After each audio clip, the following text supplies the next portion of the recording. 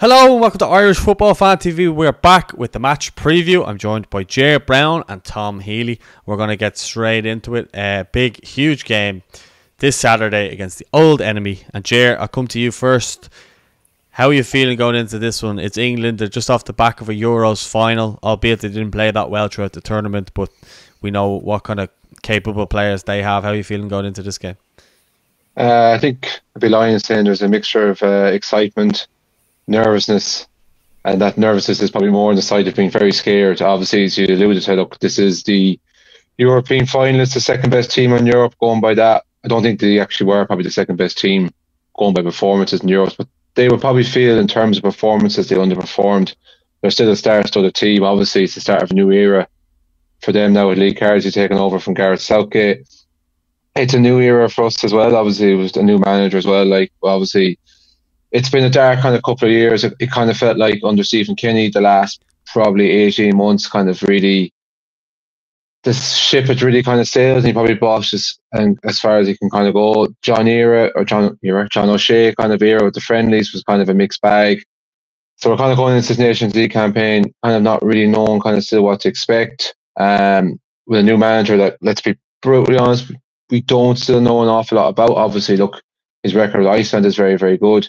His record with Jamaica, not so kind of good, which is more recent. So, yeah, it's one of those, like, we're kind of heading into a little bit the unknown, but we kind of probably know that, you know, out of the 6 games, the 2 fixtures against England, not a write-off, like, because you still kind of want to get an idea of where we are and maybe how close to the top level or how much work we need to do. But it's those games against Greece and Finland, and particularly that one on Tuesday night, that's going to be the crucial, because it was ultimately 2 games that probably put the final nail in Stephen Kenny coffin, or the final nail in the coffin for the Stephen Kenny era. So it'll be vital if we get off to a good start and have something to take away from this window. Yeah, Tom, I suppose to come to you. Welcome to the channel as well. For people who don't know, that you've been a part of the channel for a little while, but this is your first time on. But I suppose coming into this, obviously Lee Cardsey is the new manager. England under a new manager for the first time in quite a while. I think it might be 8 years or more. You know, what do you think Cardsey can bring to this England team? Can he make them play a more expansive style rather than the defensive kind of style they played previously? Or what do you think they'll set up like? Yeah, look, judging by his work with, like, the under-21s, obviously won the Euros with them. A lot of the same team now in the senior squad, but there was, like, as much of criticism as Southgate got, did seem to be a serious amount of, you know, togetherness in that group, continuity for years he was with them. So, you know, if I'm thinking with my head, you know, it should really be a comfortable win for England, but, you know, we might just be catching them at the right time. I'm expecting a big, you know, change of style from us in particular, because, you know, I think previously I would have said, you know, we'd just been there for the taking. We might roll over against a big team, you know, play ourselves into trouble. But judging by, you know, how he did with Iceland, how he did in his, you know, previous roles, I think we're going to be at least a bit tougher to play against. Hopefully more pragmatic and just, you know, not just give the game away to them. You know, have an actual go at it.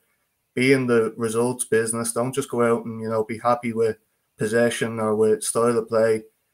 I agree with him and how he's talking. You know, I'd be much more in favour of results rather than a style of play, which, you know, I think a lot of people were happy with the idea of Stephen Kenny playing with, you know, more possession-based football than, you know, the previous regime with O'Neill and Keane and all. But I'm excited to see a new style. I think, you know, it will be more focused on results and it will be more focused on winning games, which, you know, I'm far more in favour of. I'd much rather, you know, win a horrible game than, you know, moral victories, which I felt like it was, as Ger was saying, towards the end of Stephen Kenny's reign.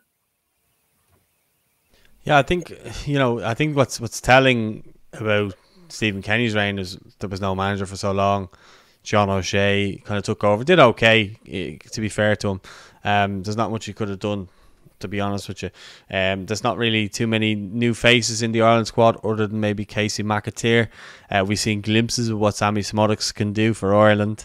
Obviously we've seen what he can do in the Championship with Blackburn now. He's moved to the Premier League. Chiodozio Bene has moved to the Premier League again, back again now with Ipswich. So we have A fair few Premier League players, which we probably weren't expecting to have before the end of the window. So it's good to see some of those players back. But I suppose I have the England squad here. I'll pull it up and we'll have a look through the names, and you can kind of tell me who you might be fearful of or not fearful of.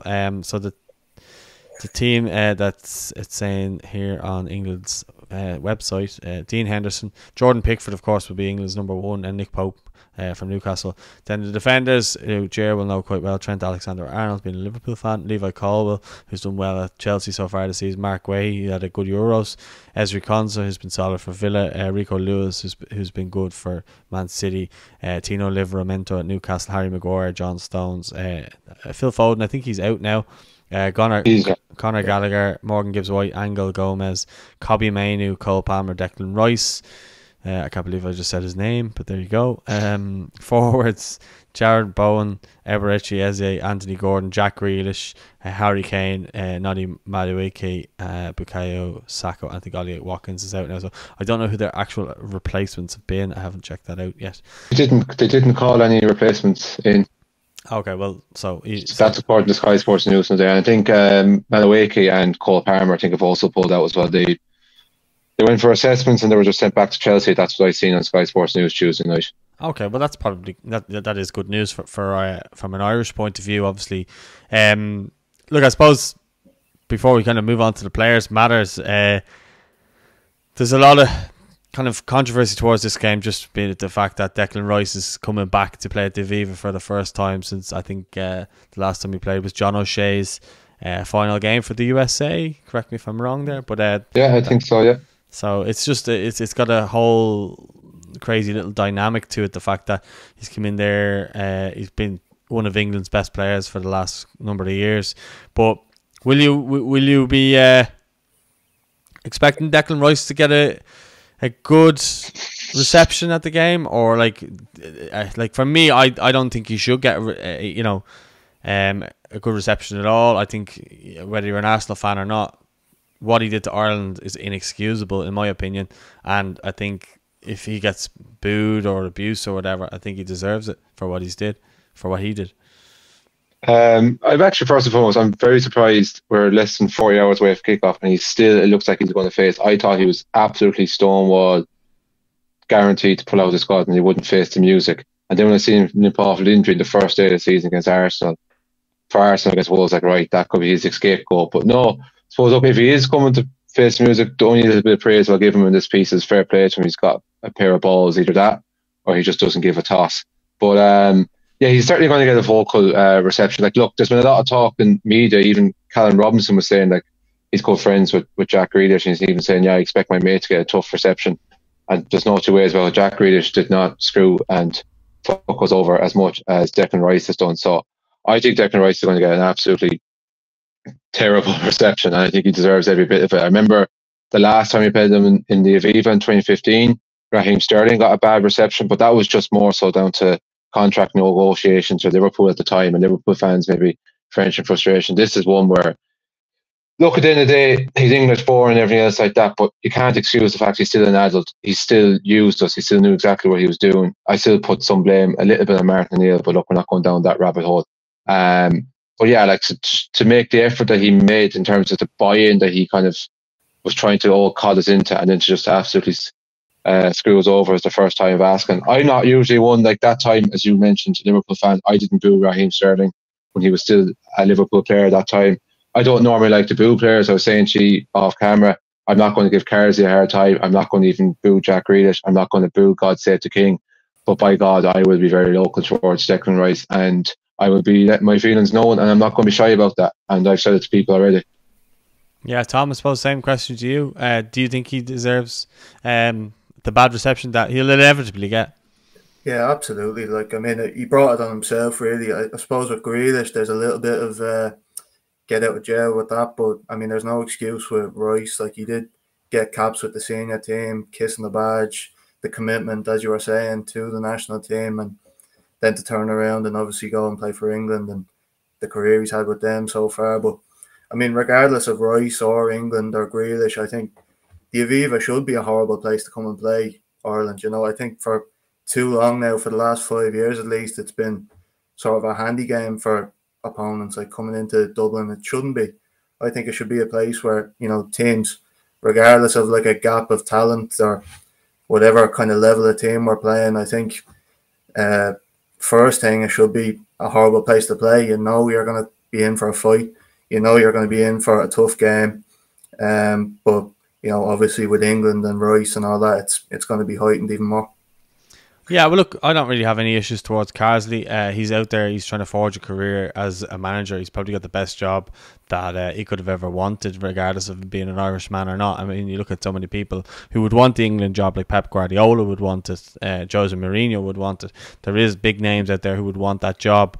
You know, so the fact that he's kind of came a similar route to Southgate, he's been well regarded as a coach, and he's won the under-21 Euros with the English team, you know, says to me that he's very well regarded. The fact that he was even considering coming to Ireland, I think the FAI should be blessed that he even like maybe had a sniff towards it. But the fact is, he definitely knew that Southgate was probably going to walk away after the most recent tournament there in the summer. So I would say he knew all along that was his kind of next path in line. And look, it made sense for him. Grealish, again, I think one of you said it already. He didn't really take the piss as much as Declan Rice. He pulled away when he felt as though he could have got a senior cap or whatever. He didn't take senior caps away from full internationals or anything like that. So that I have genuine reason to not like Declan Rice, and that was because he played 3 games for Ireland, used us, and just left us hanging after we gave him the opportunity to put a stage out there for him to perform on, and then he went and did that. So look, I suppose getting away from that, the other players within the England squad there, like you've got players like Harry Kane and stuff like that. We've seen how dangerous he's been. Lee Carsey said he'll remain as captain as well, so the likelihood of him playing is very strong. Bukayo Saka is a very good winger, one of the best in the Premier League. Anthony Gordon as well. I'd be surprised if Grealish started, to be honest with you anyway, but yeah, but their midfield doesn't kind of scare me that much, to be honest. I mean, Conor Gallagher, yes, he's a good player. You're not amazing though. Kobbie Mainoo has been good for Manchester United. And then you got himself there at Arsenal.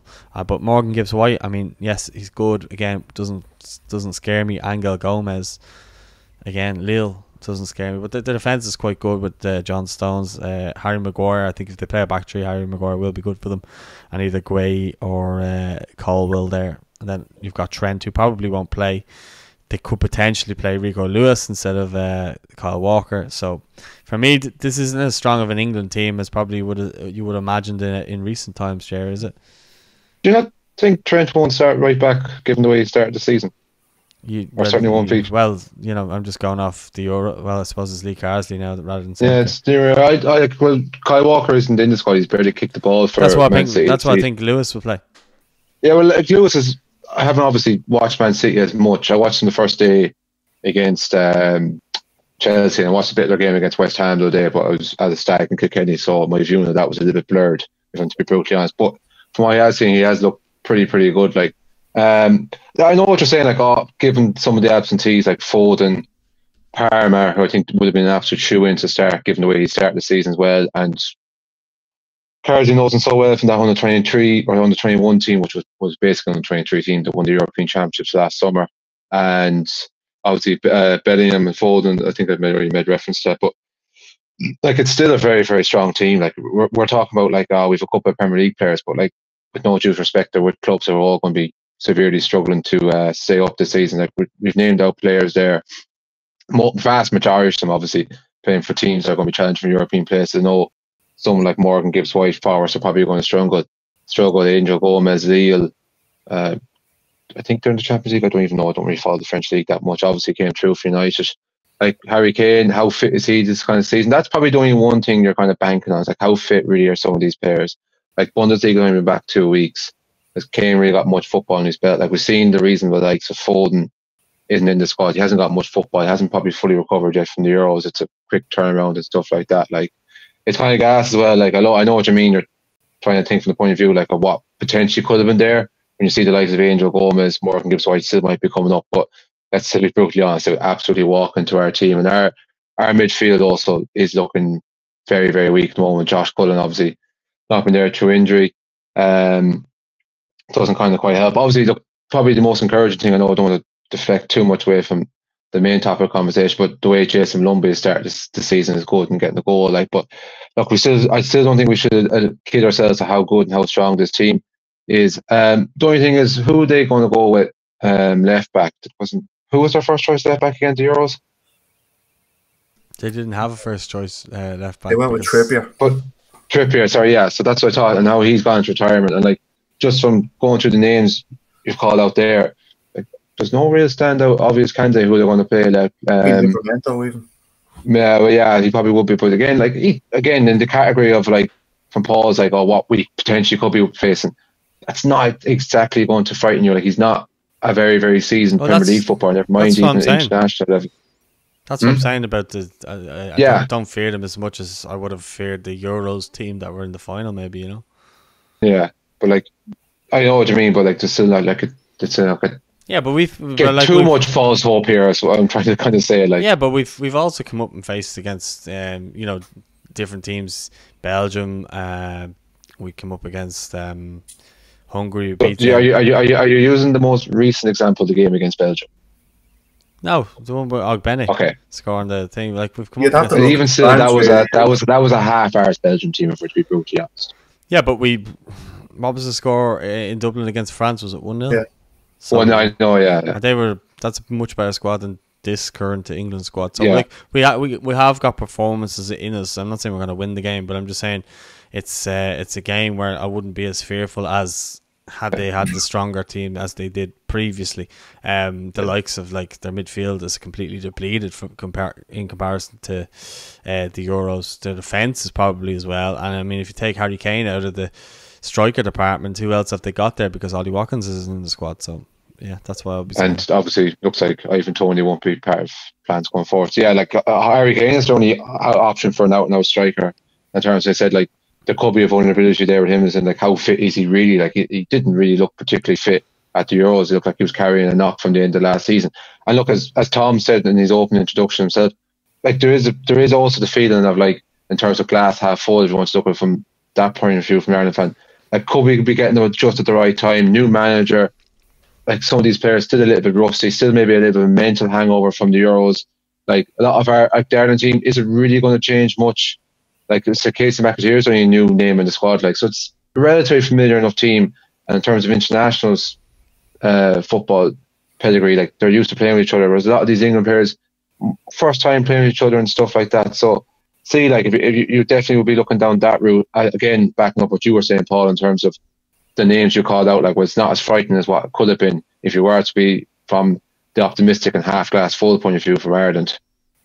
Yeah, but I suppose, as Tom, we kind of spoke over it there, but how are you feeling about it? Like, would you be as fearful as maybe you would have been looking through the Euro 2024 tournament there in the summer and thinking, going, oh no, we have to play this in a couple of months, but now you've obviously seen the squad is quite different?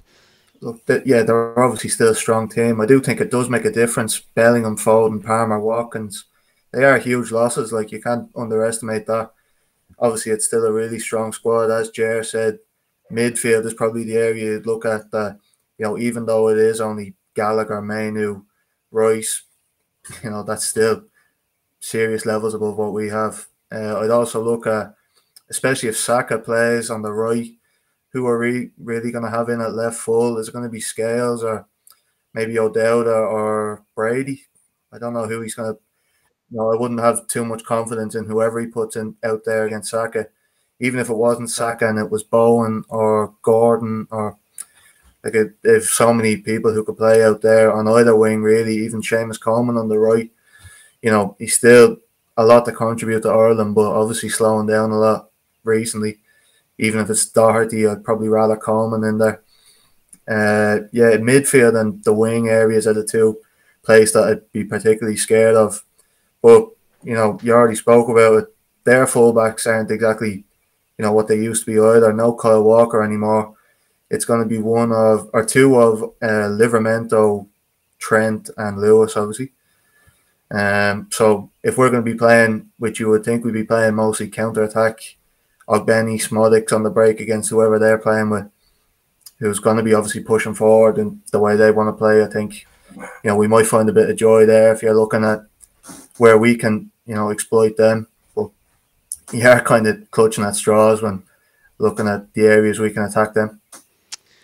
Yeah, well, I think the one thing as well we got to remember is that Lee Carsley will be looking to impress as interim manager, because he'll want the England job, so we can't take that away as well. So they will be looking to put on a performance. Well, he will be, whether the England team do or not. But let's, I suppose, look at our lineup and our squad and kind of look at where we could be potentially positive or negative, whatever way you want to look at it. I mean, the only thing I would say about Seamus Coleman is he's a very good 1v1 defender. No matter what kind of age he's been very, very good in that regard. And I would probably say that he could go with a Seamus Coleman right side and Matt Doherty left side.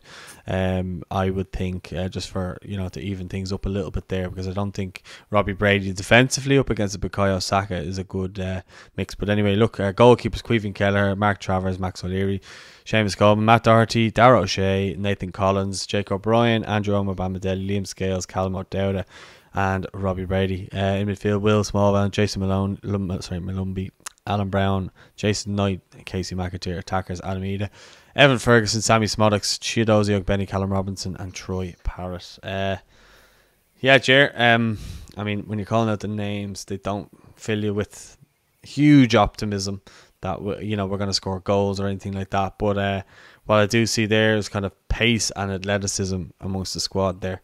That's the only thing I would say. Yeah, it very much kind of ties into a little bit of what Tom was saying there. Like, obviously the scary thoughts of someone like particularly Bukayo Saka, like running at our fullbacks or whoever's on the other side. Like, it's going to be vital that the likes of Chio or whoever else is on the other side, that they double up and back, because it is going to be very much like a compact and numbers kind of type job. Yeah, like I think you're looking at, like, and you're trying to look and think to who's been our main form players so far this season. I know there's a lot of talk on off the ball about dropping Collins into the six for this game. I think it's a potential option going forward because he's so kind of good and comfortable in the ball. But I think this is the type of game where we know we're going to be backs against the wall. We need kind of as many defenders and informed players in that position. And the way Collins has started the season has been very encouraging for Brighton. I think they've only conceded, well, I say they've only conceded 4 goals in 3 games. Brentford. Brentford, sorry, not Brighton, apologies. But like, you have to factor in they had an away trip to Anfield where he was probably arguably Brentford's best player. Like we alluded to, Sammy Smoddox, he's been there, done that, proved at championship level. Even from the glimpses so far, like I know he only came on for a cameo against Liverpool. He's only just signed, I think, a day or two before that, but he still looked lively. It might have been the cleanest of finishes, but he's up and running in terms of scoring in the Premier League with Ipswich, and he even bagged in the few for Blackburn before he went. So you're looking for something kind of out of him as well.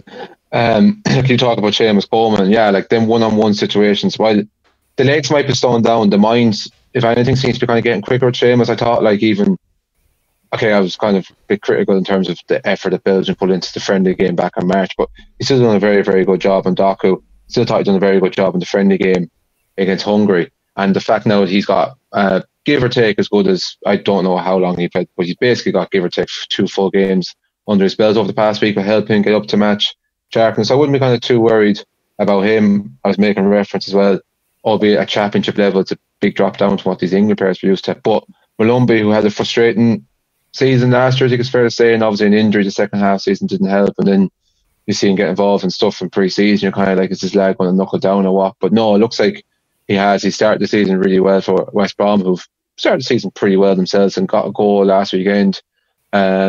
Smallbone, haven't really seen much to Southampton. The only thing I know, by all accounts, I don't think he actually played that bad in their first game against Newcastle. So yeah, they're kind of around the main players who are going to be looking for. I'd expect it's going to be Parrish up top, just purely on the basis if he's the one who's played most football ahead of Adam Ida. Slightly concerned after kind of scoring all around him in pre-season that the goals have started to dry up when it matters the most. Look, it's only 4 games in. I think he's hit the crossbar. He's had a goal disallowed for VAR. By all accounts, he's still been looking sharp and playing well for an ASL Alkmaar team that are going well. So you do kind of think if he sticks at it, eventually luck will kind of go his way. So he's probably the most sharpest player. And he's a little bit more athletic and pacier than I'd say than Ida. So like for the type of game that we're going to play, we're going to need someone who's going to run as much as they can. So I think you'd be kind of looking to him as well to have a good game and impact on Saturday. Yeah, Tom, I suppose, is there anyone in the squad maybe that Jared didn't mention who you're kind of excited to see, or maybe like even like a Casey McAteer? I don't know too much about him, I haven't seen him play that much. but he seems to be quite a good player.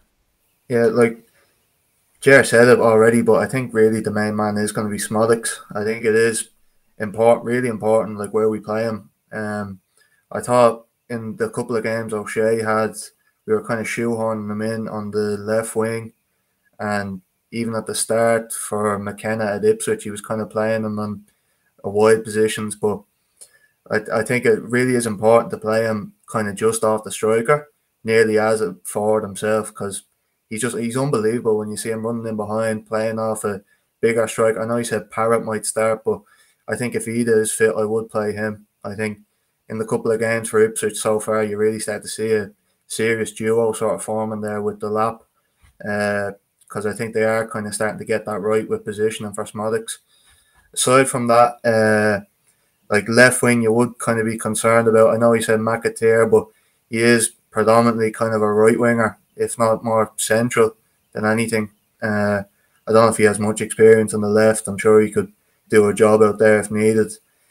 After that, you're kind of looking at Jason Knight maybe on the left, or I don't know if he'd play Robbie Brady out there at all anymore, but that would be kind of concerning for me. Ogbenny, obviously, on the right is going to be one of our big threats, but I do think it is Smodics. If we have any chance of getting a result here, or scoring at all, it's going to come through Smodics. There's always the possibility of playing Callum Robinson off the left as well, who's done okay there when he's played there. But usually when he plays as a forward, he finds himself kind of all over the place. So not too long ago, he was our kind of our all hope and glory. Our go-to man, yeah. Before the likes of Ida and Parrott and those Evan Ferguson all came to kind of came to prominence and came of age. But I suppose like looking at the Evan Ferguson, I don't think he'll start, but I think he'll be involved at some stage. Will Smallbone probably be our most creative player, and then like our defence. Does Jake O'Brien play? Hasn't got a minute for Everton so far. Well, he has played the Carabao Cup game, but then you've got Nathan Collins who comes back into the side, who I think we missed in the last international window. Darragh O'Shea, I think he'll definitely start. He just got his move to Ipswich as well, and I think Scales will probably start. I think it will continue to be a back three, and I probably foresee Scales on the left side of that, Darragh O'Shea somewhere in there, and then it's the other centre back, whoever that is, Bamadelli, Jake O'Brien, or whoever. I don't. He only has really a choice of Collins. Him too. Yeah, Collins would be the other one. I've just answered my own question. I suppose I think I'd say Kelleher being goals. So I'm just kind of roughly guessing there, and I think that's kind of up front. I'd say probably Edie and Smodics. But you think Troy, which I see why you would say that, and obviously he scored the most recent goal for us in the Aviva against Hungary to win the game, and he came on in that game and he looked hungry, and I know O'Shea would probably be a big fan of his as well. So it's I'm not going to say it's looking optimistic because it's not, but it's a bit more optimistic than it would have been. That's probably the best way I can put it. So I was going to get the score predictions just to finish off. So Jared, I'll come to you, and then we'll work our way back to me then. So I'll go you, Tom, then me. And if you want to add goal scorers, as in give their names, feel free. Be typical negative Jared with these predictions. 2-0 England. Kane, because he always fucking gets one. And I'll just say Trent, just for the sake of it. I'm going to try and be optimistic and say 1-0, because I think that is optimistic. Saka, because I just can't see how we're going to control him on that left side, really, no matter who we play out there. And then Smodics, as I was saying, I think if we have any goal threat in the team, it's going to be through him. Yeah, the last game we played against, we got beat 3-0, wasn't it? In COVID. Yeah, the COVID game. It's probably because it's COVID. No one really remembers. Yeah, Calvert-Lewin actually scored a penalty. There you go. Yeah, I think did Maguire even score as well? I can't remember. Yeah, but anyway, it was a ride off that game. But I'm kind of feeling a little bit of the 1-1 as well, Tom, to be honest with you. A 1-1 is like a 1-0 win for us. Right. Just with the squad that they have and stuff like that, I'm not really too... I think Hamer should probably have a go. And I think if we can kind of get at them early and score a goal early, because I think we've scored a couple of early goals to Viva recently, and you know, not too early, not Shane Duffy against Denmark early, but if we can kind of get a goal in the first 20 minutes and get the crowd behind us like properly and make it a kind of like a cauldron, and Declan Rice is getting jeered and stuff like that, then I could see us getting a 1-1, and I could see them just piling on the pressure and getting a late goal. But like, actually no, I can't go 1-1. My head wants me to go 1. My heart's going to go 2-1 to them, and I don't know why. Your heart? Huh? Your heart is going to go 2-1 to them. Yeah, well, I'm sorry, my head. They're hard. My head. Sorry, it's late in the day, lads. I nearly had a heart attack. I think if we can keep it similar to even the France game, March or last year, like as long as like it's still just that one goal and there's still the dream alive. If we get one, we're at least taking a result from this game. Like that was kind of what kept us kind of going the France game. That's why we kind of threw caution to the wind even the last 10 minutes. Just something like that would be kind of great as well. Like you're alluding to, like when we scored too early against the Dutch or against the Danes that time. Even like the Dutch game last year, like he just was penalty for 5 minutes, and you're kind of great. Like you could sense blood there, but we didn't capitalise. And next thing we lose 2-1, and the game just kind of fizzled out. Like that's kind of, I get what you mean. That kind of way, you just kind of want to keep it, as long as you kind of keep it live and keep it competitive. I think that's kind of the main thing we're all really hoping for. Yeah, well, exactly. And yeah, sorry, I did mean my head, not my heart. I'm not long back from holidays, lads, and I haven't slept properly in a week. So forgive me for anyone who's going to give me stick in the comments. Probably the closest we'll get to a Declan Rice interview on this channel. That's true. Well, yeah, listen, lads, thanks very much for coming on. Let us know what you think the game is going to look like in the comments. Don't forget to subscribe, and we will speak to you all soon with more content to come over the next couple of days and into next week as well. So we'll speak to you all soon. Thanks for watching.